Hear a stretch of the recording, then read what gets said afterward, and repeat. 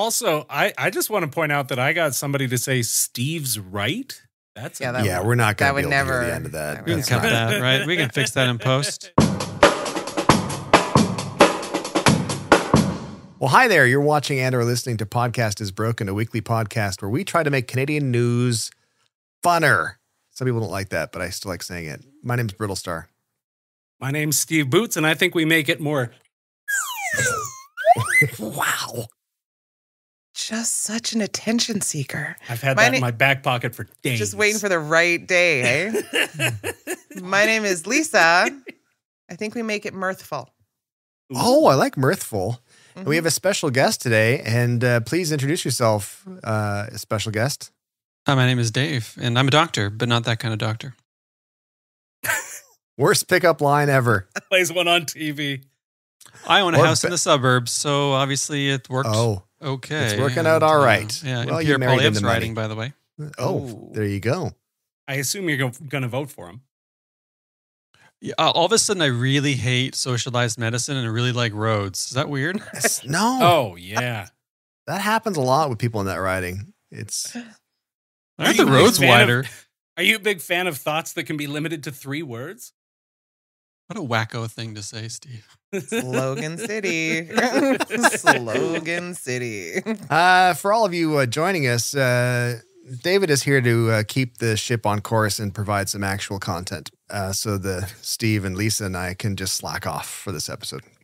Sweet. Bye. We are going to try to keep the chaos to a minimum as such, but the mirth, as Lisa suggested, will be at fever pitch. And we'll keep the slide whistle at the ready. I like the slide whistle a lot. That. I like the best thing about the slide whistles was watching the look of David's face where he thought, I've made a terrible mistake. Oh, yeah, that whole credibility thing. I could be playing Resident Evil. I passed up Resident Evil 5 for this. The racist one, for this. I mean, if you're gonna learn one thing on this podcast, it's that slide whistles are available for $20 on Amazon. That's right. And there's a lot of life choice regret. That's right. And there's an affiliates link that we'll put in the comments for those slide whistles. I did a PhD. You don't have to school me in life regret. You know, you don't get much more regretful than a PhD, and you end up writing nonsense for newspapers. I'm glad I did that PhD. Glad the federal government funded that. We're feeling great to have you on now. Which is great. That's awesome. Very nice to be here. For those who don't know your dulcet tones, I don't think you said your full names. It's David Moscrop, of course, and he's amazing. David Robert Hollingsworth Moscrop. Although it leads me to believe I probably shouldn't share my full name for scam purposes. That's all it takes to scam you, is someone to know your full name? My God, he knows my middle names. If you wanted to pepper your SIN number in there too, that would be cool. We expect that of all our guests. And your mother's maiden name. Yeah. These are all first pet, street you grew up on. Don't answer any of this stuff, David. Just a fun party game. He's thinking. I'm obliging by nature, so I was about to. Oh, an obliger by nature? Is that what you said? I'm obliging by nature. Obliging by nature. I like obliger. Yeah. I like it. Conflict avoidant, believe it or not, which you wouldn't know from the internet, but. Nope, definitely not. No, perish the thought. Let's get down to business, because we do have people complaining that we don't get down to business sometimes. It was back when we had more joy in our lives. Let's get down to business. So we're going to talk this episode. We're going to be talking about how, in light of the sinking ship that is the Liberal Party in Canada, Federal Liberal Party, they have recruited, as such, a ringer, whatever the similar term is for someone who saves pirate ships. I don't know what that term is, or just ships in general that would save a baseball team, like a ringer. Is that what they call a ringer, right? Ringer is like in baseball. It's a baseball term, isn't it? Yeah. And like the ship saver is a frequent role. Is it? No. Oh. I was thinking Coast Guard. I don't know what you're talking about. Nobody has any idea what you're talking about. I should have workshopped that some more. What I'm trying to say is that, that Mark Carney has been asked to be the political advisor to Prime Minister Trudeau, and everyone kind of saw it coming, but it's still worth talking about. So I thought we'd just give a little bit of a background on Mark Carney for people who don't know exactly what he's done. Because I mean, it's impressive. I think it's impressive. Harvard, Oxford grad. Anybody could do that. Worked at Goldman Sachs for 13 years, eventually being promoted to managing director of global investments. He worked to help post-apartheid South Africa gain access to the international bond market and worked to aid Russia during its 1998 financial crisis before they went evil. Eviler. November. The bots. The range of facial expressions right now happening on Moscrop's face. I know. I'm just putting. It's like putting chum in the tank. Just waiting for the shark. He, of course, as well, was on the 8th governor of the Bank of Canada, which the Globe and Mail called him the youngest and least experienced of the developed world's central bankers. It's a bit of a backhanded. Good for you, son. You're crap. Good boy. And then, of course, he was on to, in 2013, was the governor of the Bank of England, the first non-Briton to hold the position since its formation in 1634. So I wouldn't mind highlighting also the title of his doctoral thesis is The Dynamic Advantage of Competition. He is the liberaliest liberal who is ever liberal. Well, I mean, yeah. But I mean, those are notable accomplishments. I mean, to be governor. He's just like the definitive market guy. Yeah. Yeah. So was Trudeau and the Liberal Party, were they right to bring him on? What do we think about that? That's a good start. That's great. Start? I don't know what the rules are for jumping in. Oh, you can just jump. Guests get honors. Fight for your life, Dave. Barely sheathed outrage. You've got more letters behind your name, so you go first. Yeah, a lot of good they're doing. So for years, we were told that this guy was the great white hope. This is what the Liberals had been floating for a long time. They've been soft launching him forever. It's like the dragons in Game of Thrones. Like the dragons are coming. The dragons are coming. And then meanwhile, it's not dragons. It's something else. This is a family-friendly podcast. If you've seen the show, you know it's not dragons. It's penises. Oh, okay. Yeah. Okay. So anyways. Yeah. Okay, we're jumping right into it. All right. Yeah. I thought finances was going to be boring. That's okay, neither. That's neither. This was a real short launch from Mark Carney to It's Penises. Okay. Yeah. It's adjacent. But so then it was always, will Mark Carney run? And the joke was, what does this mean for Mark Carney? It was always, because he was the heir apparent and everything was through the lens of Mark Carney. And he was meant to be the great technocratic, this was implied, technocratic solution, because all it takes to solve problems in a democracy is an expert coming in to expert it.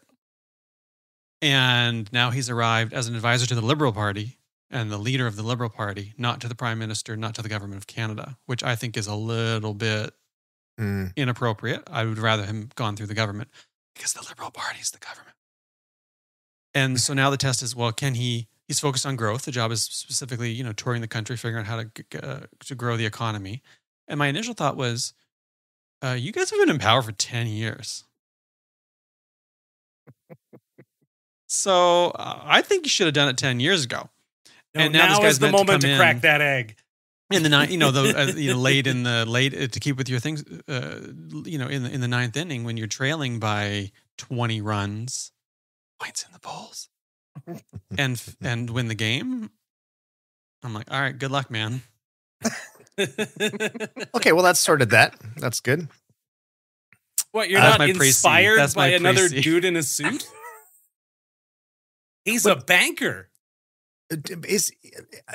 I only know a little bit about him, like really, really just factoid stuff about him is sort of following in the past a little bit. You're right in the sense that he's always been kind of floated as this idea of like he's going to give you the white knight. He's going to come in and he's going to save things.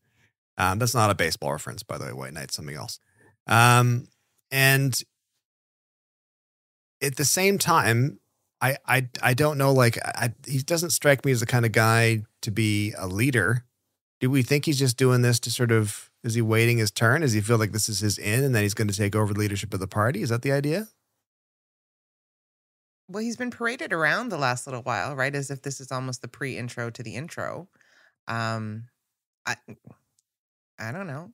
He's I the insider's insider, right? Like he is so connected, so in line with the business community, with the halls of power. And so, like, it's strange because they're framing him as like, we're bringing in an outsider with a fresh point of view who's also been around the party his entire adult life. Mm.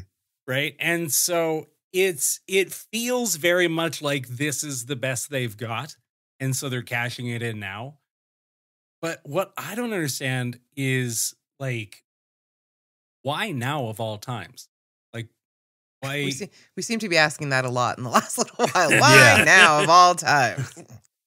Is it just because the news cycle's a gigantic mess and so they're trying to take advantage of it? Or are they trying to, I don't know, reframe the narrative? I don't know. It's got a big Hail Mary feel to it. To me, it does. That's another sports reference because I'm so into sports. But it does have that sort of feel where it's like, this is our last ditch attempt to like regain traction somehow or like firm up the foundation a bit more. I don't know. It doesn't seem right to me. But who's this trying to win over, though? The party itself or people watching from afar? Oh, I think a lot of people struggling with pocketbook issues are going to think, yeah, one more banker. That's going to turn this whole ship around. Has anyone read his book? No. So I read his book in whenever it came out, 2021, something like that, 2022. Value, parentheses, S. Values. Oh. And yeah. Were the dragons? It was mostly a climate and progressive policy book. And the argument of the central thesis of the book was that we need values in our politics, not just value. And in our society and in our marketplace. It can't just be about value. It needs to be about values. So how many pages did it take him to get to the point he made in one word on the cover? Well, at 10 and like 300, you know what I mean? It was and I will preface what I'm about to say by saying he is clearly very smart and accomplished. Sure. And I truly believe well-meaning human being. I kind of like him as a human from the mediated sense that I've got from him. I kind of trust that he's sincere. I bear no ill will towards him as a person. And I truly believe he's a genuine person who cares a great deal about this country. I also believe he's wrong and the wrong guy for the moment. Because there's a certain market credulity that he brings, which is, well, we just need to induce the corporate world to be kinder and gentler and to bring about a market-based solution based on values so we can all live together in a happy capitalist utopia. And my response to that is the last 300 years. Like, what about the last 300 years leads you to believe that this is going to happen? One of these days, companies are going to stop being evil. You know this. They'll be visited by 3 ghosts in the night. I just name me one thing we've developed that we didn't immediately turn into a tool for evil or porn. This podcast.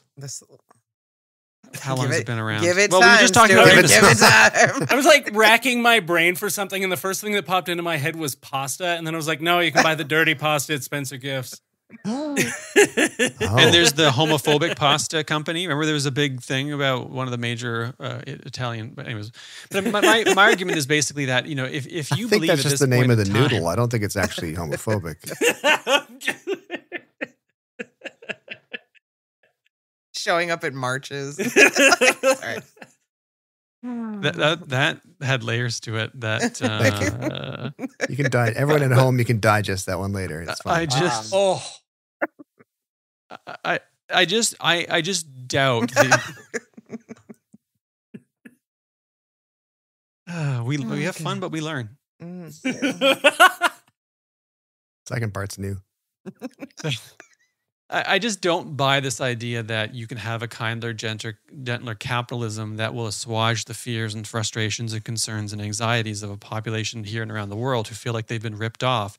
And he's pushing, if you go and look at his tweets, his kind of saccharine small L stroke big L liberal tweet, probably shouldn't say stroke, / big L liberals tweets, they've got this sort of like, well, we've got a great competitive advantage in the changing world. Translation: climate change is going to screw a lot of things up, and we can do all kinds of shipping through the north now. We can grow lots of wheat for the world where you're not going to be able to grow it anymore. I'm sure that'll be fine. We got all this fresh water, should be fine when things go pear-shaped. And it's all about, well, we're going to, be able to thrive in the changing world. I'm like, first of all, no, we won't. It's going to be a mess for everybody. Second, the system that got us into this mess probably won't get us out of this mess. And have you met us? So it's just frustrating to watch, and I just don't buy it. And but he's selling it, and I believe he believes it. I just don't think it's going to work. So do you think there's any way to sort of disavow the liberals of this sort of idea of just markets, or are they going to ride that ship until it sinks? What I found really interesting is if you look at his messaging, he's talking about globalism and free trade. And so he reminds me a bit of an early 1990s free trader, a sort of Fukuyama-ish figure who believes that, well, communism is now dead, and all we need to do is liberalism and free trade everywhere, and everything will be fine. And China will will join the party, and Russia will join the party because everyone's just going to have a big free trade party, and the rising tide's going to lift all boats. It's going to be great. But at the same time, the liberals just slapped 100% tariffs on Chinese EVs because they're like, oh, right, politics. And the domestic auto industry in Canada. So I think kind of Trudeau gets it, but I'm not convinced Carney gets it. My question is, like, why would a guy like Mark Carney jump on what seems like an evidently sinking ship? Why is he doing that? Is he just thinking, he's like, do you know what? This next 5 years is a wash, 6 years is a wash. So let's not worry about it. And I'm just going to get in there and start putting in some roots. Is that the idea? We think? That's open to anybody. It's not just David. You don't have to answer all of our questions. Well, I mean, he's an advisor, right? So there's that slight distance where I'm not responsible for anything. I'm just giving some suggestions. What they do is what they do. But yeah, I feel like every party has people like that, though. People who sort of float around and weigh in all the time, but don't wear any of it because they're just waiting for their time. Right? Like, this is like a figure that exists in politics. They always they always remind me of, like, who's the Wormtongue in Lord of the Rings, just like behind the king telling them what to do all the time. Just yes. But like, we're only doing sports references, Steve, too. That's it. Oh, sorry. That was a swing and Boots. Did you not see the figurines in the background? Like, come on, Butch it up, Boots. Sorry. Hey, man. Cool people like Lord of the Rings, too, probably. Yeah, nerd shit's cool now, and I got to say, it's a welcome development. There you go. See? Provided no one bought the video version of this episode, they'll agree with you. But still, like, I think if the liberals lose the election, that kind of stink is going to splash back on Carney, though, as well, right? Is it not? How could it not? This is my question. He obviously wasn't ready to join as an MP. He wasn't ready to join the cabinet. He wasn't ready to run for leader. Obviously, Justin Trudeau's not going anywhere until he loses. So if I were him and I had political ambitions, I would go anywhere near this, right? Like, yeah, I would make sure it was encased in concrete and left to decontaminate for a long period of time before I went anywhere near it. It's weird to me because he's kind of half in and half out. He's not running. He's not in cabinet, but he's now a prominent part of the party machinery, not even the government, the party. And he's clearly outed himself as a liberal.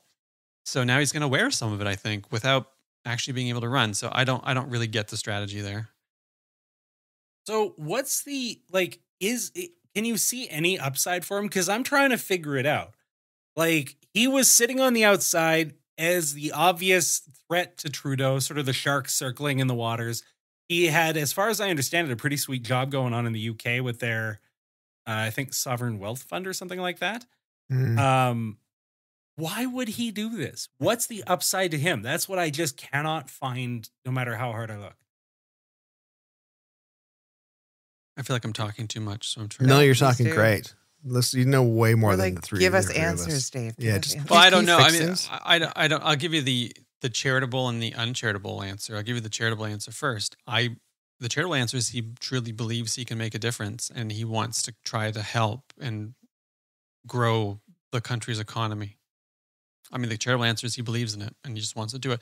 It's funny because when you spend your life thinking about and talking about politics, your default tends to be, what's this cynical angle? You like, who's it versus? You ever watch It's Always Sunny in Philadelphia? I'm like, who's it versus?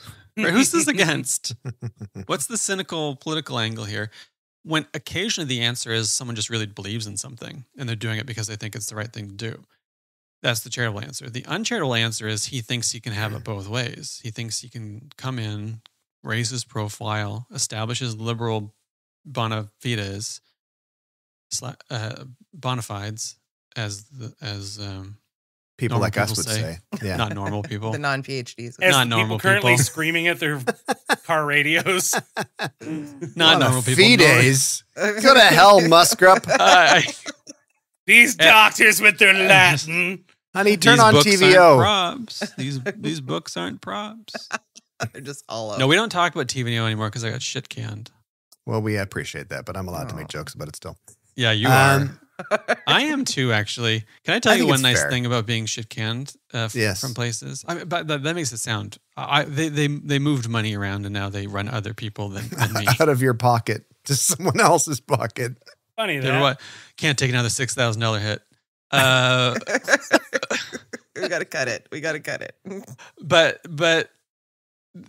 he thinks he can have it maybe both ways. That's the uncharitable reading is he can both come in, establish his credibility as a liberal, establish his name a little bit, mark his place, piss on the hydrant, and then when it all goes pear-shaped, walk away and say, well, I wasn't running. I didn't make this mess. Okay, and but have it both ways. If that's his plan, what is? I mean, it's all conjecture. What is the liberals' plan in bringing him in? Like, what is the point of that? Are they trying to lean towards being more corporate friendly with the idea that we'll make corporations nicer to people? Like, I don't understand the point of the libs bringing him in now. I think that's their philosophy. Oh, okay. And they believe that they can do that. They've always believed that under Trudeau, that they could do both. And as part of the broader strategy, like, has anyone here ever played video games, like fighting video games, where you succeed Maybe. by any nerds here in gamer chairs? Anyways, you ever play one of these games where you win by executing an elaborate series of button presses in a particular different orders for different combos? Yeah, and then you always have that bozo. And then you always have that bozo in the corner, what we call button mashing, just pressing all the buttons in the hope that something will happen. The liberals are button mashers right now. They're just pressing all the buttons, hoping something will happen. Can I want to get conspiratorial for a second, for a second. Love this. I think, or I could be convinced, because I'm easily convinced, easily led, that someone like Mark Carney publicly makes a show of joining forces with the Liberal Party when they're at not their worst ever, but pretty close. And he does so because he looks at the picture, looks at the game and thinks, you know what? Next election is not going to be until next year. This is going to happen. This is going to happen. This is going to happen. And I might be in with a chance. I might be able to lead this party to victory. If I lead this party to victory, I can walk into the prime minister's office and sit down in his chair. Everyone will welcome me in because I'm the guy. I'll take credit for it. I've saved the Liberal Party. I feel that there's a potential that he's privy to either some really good educated guesses or information that makes him think, okay, this is going to happen, this is going to happen, this is going to happen. And it's actually going to be a turnaround in the next year. I mean, it's possible, but do you think I don't know. So you think he's trying to get onto a rising tide? Because I don't think anybody's like, catch the liberal fever. No one's catching that. Well, they are. They're trying to get vaccinated for it. Right. But I think I'm thinking that he's thinking this is going to be an opportunity for another feather in my cap. I'm going to pull this party out of the toilet and we're going to win. And it's going to be a minority maybe or whatever, but we're going to win in the next election. And all that credit is going to be down to me. It's going to be like everybody hated Trudeau. Everybody was tired of blah, blah, blah, all that kind of stuff. But I came in at the last minute and I turned this party around. But Therefore, how? I don't know, Lisa. What sorcery is going to happen between now and next October? Economy. Well, I mean, you look at what happened. I mean, it's obviously it's not going to be identical. Like fucking lefties. You look at what happened stateside in the U.S. and you think to yourself, like a matter of less than 2 months ago, everyone was like, "We are doomed. There's absolutely no way no one's going to be able to beat Trump. It's just the scales are going to tip, and he's going to take it again. It's going to be absolutely horrible." There's complete reversal of that feeling now. Whether or not that happens in November, we'll find out. But it certainly seems much more likely that the Democrats are going to win.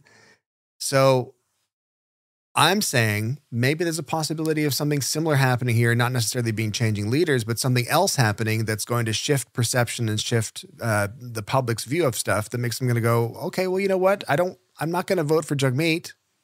But I guess I'm voting for the Liberals now, whoever the MP for that is. I mean, go ahead, Dave. Well, do you want some fun historical context? Always. Oh, there's two of us. I wrote the worst piece I wrote around 2015, and it was called something like, "What's the point of the Liberal Party?" Right. And it was for the National Post for reasons passing understanding. And I'm guessing money. And I was getting started, and they said yes. But my argument was basically the Liberals were moribund. Right. And I looked pretty stupid in 2015 because I said it at the wrong time, but I don't think I was wrong. And if you look, there's a scholar at UBC, a guy named Ken Cardy, who's done work on this. And he wrote a book called Big Tent Politics. It's somewhere over my shoulder that, and read, by the way, and not just there for show. Actually, a lot of them are just there for show. But his argument was basically like, the Liberals win, but they kind of shrink every election. Every election they get a little bit smaller. And every election, they used to be a broader, more national party, and now they're kind of constrained. And now they're basically a Quebec party. And then, some Ontario here and there. But they keep getting smaller and smaller and smaller. And so at 2015, that seemed like bullshit.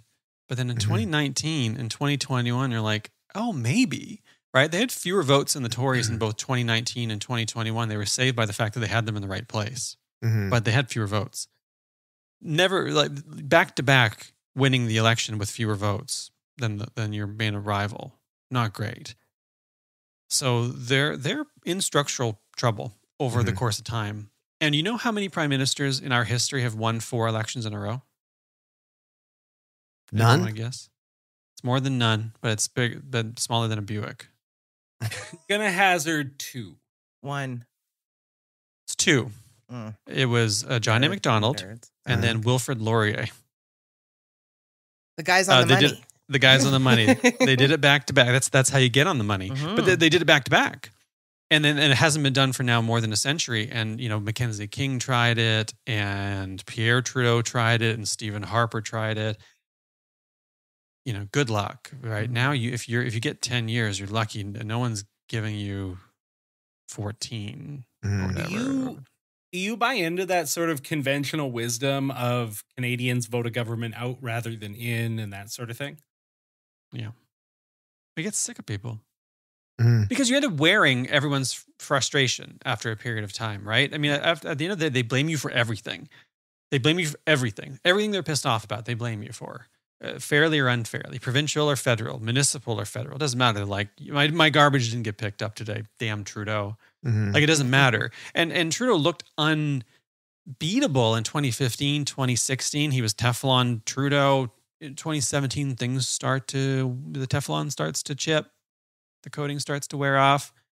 By 2019, it was gone. 2021, it was gone. Had Scheer or O'Toole run slightly better campaigns, they would have probably become prime minister. I think it's just over. The writing's on the wall. If it were me right now, I'd be trying to walk away with the furniture. Be stuffing a U-Haul full of... I'd say clean out Sussex, but I think that's already been done. No. Yeah. It's all rat shit and asbestos. Just mold at this point, yeah. But this election is terrifying. Like, I know we say that about every election, and it's like, oh, this is the one, we need to... But this election truly is terrifying. with what we're up against. This isn't just, conservative ideology. This is like a whole next level potential human rights issues. So what do we do? I think that might be part of what holds the Liberal project together, is this defensive position against this sort of more sort of hardline conservatism that the Canadian Conservatives have been bringing forward. I think there's a lot of people who are voting Liberals just to keep the Conservatives out. Oh, 1,000%. So I think that's honestly a big part of what's holding the Liberals together at this point, is just like, look, it's the best we've got. So it's inspiring. But that doesn't happen in Alberta. I don't want to bring it back to Alberta, but we don't have a very viable Liberal Party federally in Alberta, right? So it's you're voting Conservative or you're voting NDP. And so I think Dave's right. The Liberals have shrunk in those areas because maybe the Liberal parties for the West, at least, are not viewed as viable to vote for. So Where are they viable subnationally? Maybe Ontario.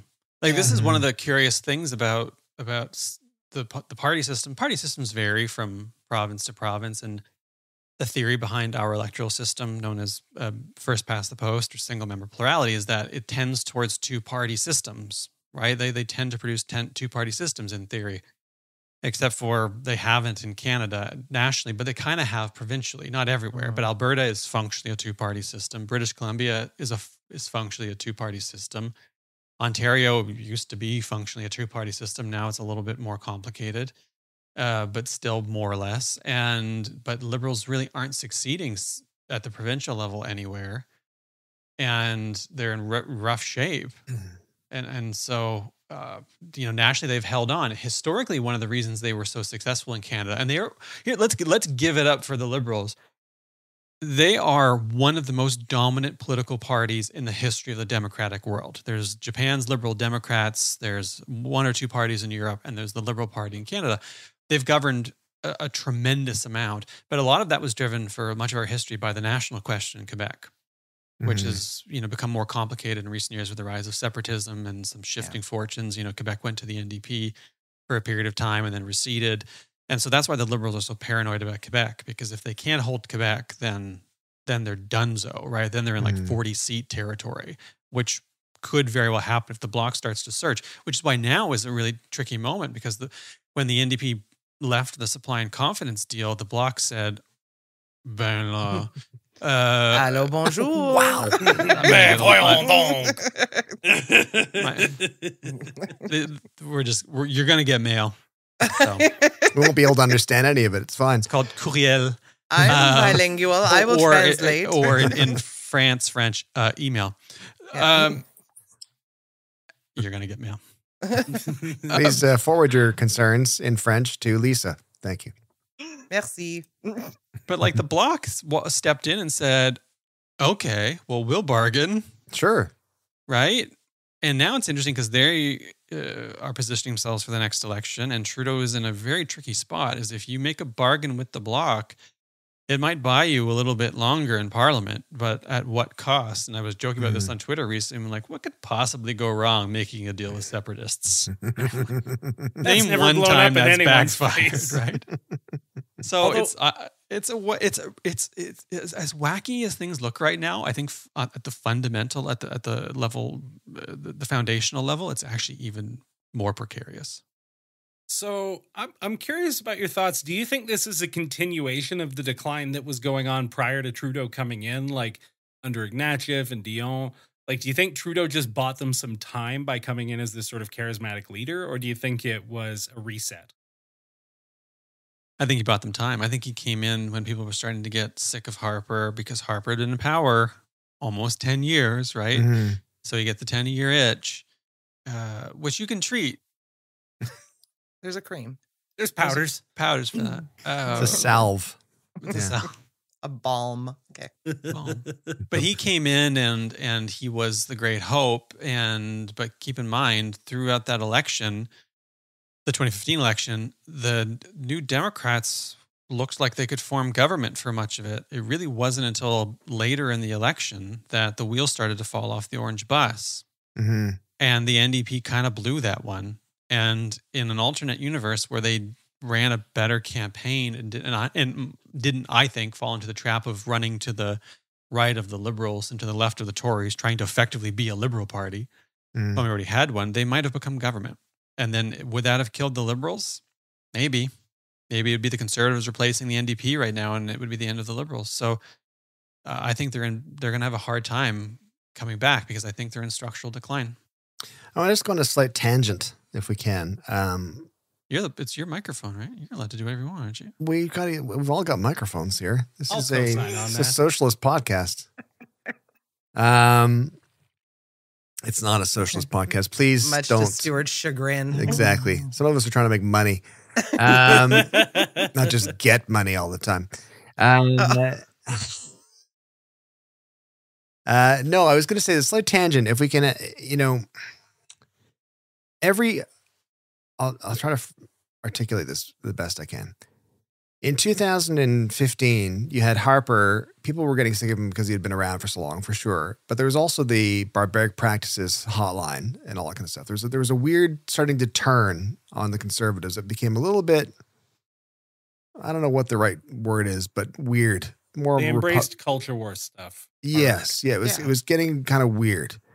And so that was a big impetus, I think, for Trudeau's victory in 2015, is people were like, no, we're not doing that kind of stuff. We're not going down that road. Since then, the Conservative Party, I think, in my opinion, have gotten weirder to the point where, we all know Poilievre stuff and Andrew Scheer saying, listen, baby, I'm American, but I'll give that up as soon as I'm prime minister. Don't worry. Little stuff like that was just like weird. And it was like, you guys are weird. And then right up to, I've mentioned before, speaking to a fairly prominent conservative MP, and his words to me were, this is like a year and a half ago, were that I just have to wait for the fucking lunatics to get out of the party before this party can go forward again. He has since posted in lockstep with the Conservatives. And I think that's what creates that sort of panic where people are like voting for the Liberals. And I'm happy. I think I said last week, I'm happy if it's Liberal or NDP government. I'll be absolutely happy. I love the whole Canadianness, at least to varying degrees of it, where it's like we're trying to help each other. Rising tide is kind of what we're trying to do here. And I see the panic when people look at people like Poilievre and the Conservative Party and go, well, I've got to get the most bang for my vote here. So the Liberal Party currently is the best bang for the vote. Will that change? I'm not sure. But is that something that, like, are we overhyping that? Are we overhyping this concern, this worry that things are going to go to hell if the Conservatives get back in? Are they going to be powerless? What's the story with that? Whenever I'm asked to say something nice about Stephen Harper, which happens sometimes, people are like, okay, well, you're a lefty. Can you say something nice about Stephen Harper? I think of two things. One is I think his conception of federalism was responsible. He was very, very cautious on federalism, a lot of bilateral deals, a lot of quiet federalism. He was managing the provinces moderately well. And I really respected his approach to federalism, which is very hard to do. And the other thing was he acted as kind of a Tito in the party, and he really held it together because the Conservative Party had just been cobbled back together after decades of fracture, right? It had been put back together, and now he had to see if he could keep it together. And part of keeping it together was winning, and part of winning was keeping the crazies in the closet, right? Like lock them up. And he mostly did that. And Poilievre, can he and will he? Well, there were some tests of that already. When Arnold Viersen went on that podcast and started spouting off about his, right-wing fundamentalist Christian bullshit, obviously the Conservatives were like, nope, we ain't doing that. But so there is some hope that maybe he's able to restrain those elements and focus on pocketbook issues in the economy. But then you see himself indulge in culture war, anti-trans nonsense, and his caucus is full of anti-choicers, and you think, well, do we really believe that they aren't going to become a problem? And it really bothers me when everyone says like, the conservatives won't touch abortion, don't worry about it. And women are like, yeah, but you know what? I am worried about it. Yeah. I'm like, yeah, fair enough. And I think there's a lot of potential there that once they do get in, at some point, they're going to indulge their worst impulses, which is what happened to Harper at the end. Because then once the things started to go to pot, he lost control and they went down hijab ban, barbaric cultural practices, et cetera, et cetera, et cetera. So I am worried, and I don't think anyone should take the conservatives at their word that they're not going to go down that route. Yeah. I don't think Mark Carney's going to save him. Unless he knows. He was Let's a go back to my banker. experience. Unless he knows something, or Got a nice suit.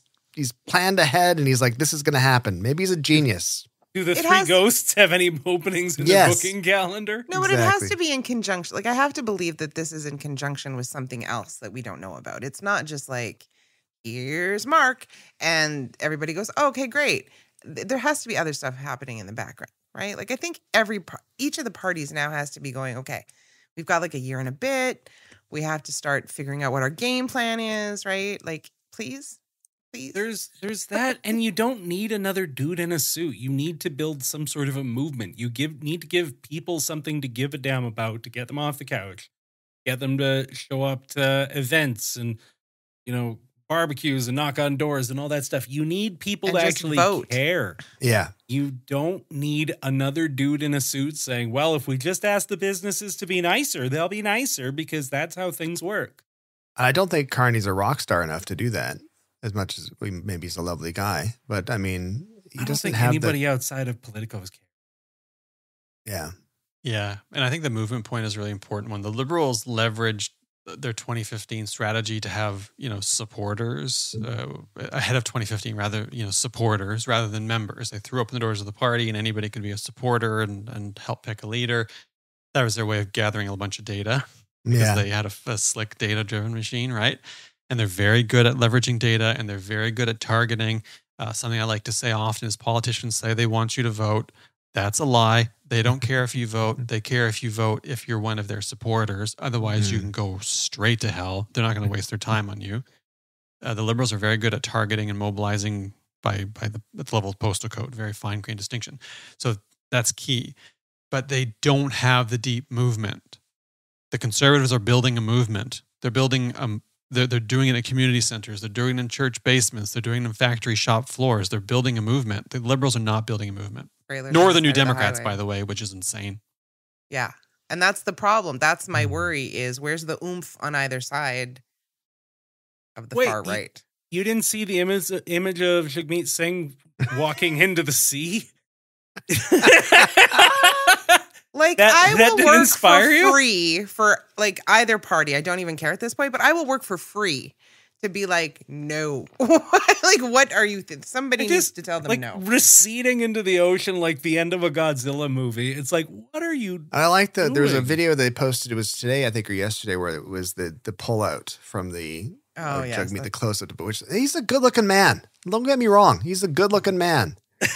But I thought to myself, this is another tangent compared to talking about Carney, but it goes back to the last week's episode where I said the biggest problem I had with we're tearing up the deal video, the deal's done or whatever it was called, was that it framed Jagmeet as just another dude who wants to be prime minister. That's all he wants. And I understand there's a balance there to being like, you need a figurehead, you need someone to aim. Well, that's the wrong words. You need someone for it to look towards, to identify as the brand of the campaign and of the party, but it just doesn't. I don't like it.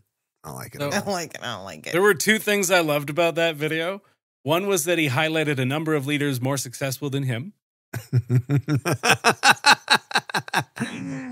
But the other that I loved is they showed footage of people winning elections, and then at the end it was just him walking through a crowd. And it was like, oh, you don't have footage of that, huh? Like, this is not good for you guys. What scares me is that if you look around at the major federal parties, it looks like Pierre Poilievre has a movement and a plan, and it doesn't look like anybody else has either of those things. And it's like, okay, so we're just figuring this out on the fly. And one of the things about the liberals is governments get old, right? They age, and they start to age over time at an accelerated rate. By the end, they're aging in dog years. And that's because it's a really hard thing to do, to be in government. It's a really hard job to be a member of parliament. It's a really hard job to be a staffer. And people get old and they get tired and they quit or they get sick or they die or they get a better job and move on. And before you know it, it's like 14-year-olds are running ministries. like the bit from the Thick of It movie, right? It's like the vice president's chief of staff is like a 14-year-old kid. It's like, at some point, all the adults have left, and it's all of these party stalwarts who have been promoted up, and they aren't it. And Katie Telford has been there now for 10 years almost, which is crazy. It's too long to be doing that job. 10 years is too long to be a prime minister. And you at some point you're like, you got nothing left in the tank. And Pierre Poilievre has a lot left in the tank. It's methane, if you know what I mean. But he's got a tank full of it. And he has a movement and a plan, but he has a movement and a plan to win. But that's it. There's no plan after that, right? So, and what he does have, he's not going to tell you. Doesn't have it. He's doing Thatcher cosplay. He's doing Ayn Rand fanfic, and it's awful. But people are falling for it. That's the thing. Yeah, they're pissed and they're tired, and but then liberal partisans, like I'm talking about, including some senior people who are very smart, come in and be like, well, let me show you this graph. Like, okay, you are fucking cooked. Yeah, here's a graph that shows you we're awesome. I'm going to show you a graph. I love a good pie chart. Yeah. I'm going to introduce you to my neighbor who's really pissed at the interest rate on his mortgage, and he's going to blame you for it. Yeah. He's not going to blame Doug Ford. Yeah. He's going to blame you. The neighbor is me. There's so many liberals who think they just need to explain better. It's like, no, not the problem. Yeah. I mean, you kind of need to have, we talked about that before, and you kind of need to have, it's like with the capital gains video that Trudeau did. It was a good video, but that's kind of like it's the story underneath the headline. To me, it's like the Beaverton. Love the Beaverton. All I want is the headline. The person who writes the story, good for you. Occasionally I will read one of those stories. Maybe. But I really just need the headline. That's all I need. Just give me the joke and I'm moving on from there. And it's kind of that model. I think I've read maybe one full article from The Onion in my entire life. Yeah. I was just otherwise. Oh, yeah. If you want to give yourself a gift, get The Onion in hard copy. You can order it in hard copy now, and it's fantastic. Do you want to hear the two funniest things The Onion ever did? Yes. Wait, no, wait. 3. No, I changed my mind. Yes. Real quick. It's too late. Actually, one of them was post 9/11. It was God clarifies do not kill rule. And the article was genuinely very, very funny. Oh my God. And then the second best headline ever from The Onion was man finally put in charge of struggling feminist movement. But the funniest thing they ever did was Clickhole. And when Clickhole was going, they had a piece called "What I Learned in My Year as a Commercial on a Commercial Whaling Ship Changed the Way I Saw the World," and then it was the entire text of Moby Dick.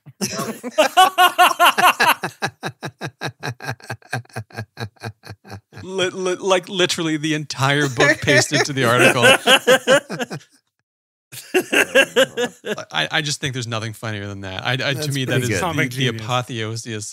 apotheosis of comedy. I just every time I have a chance to shoehorn that into a conversation.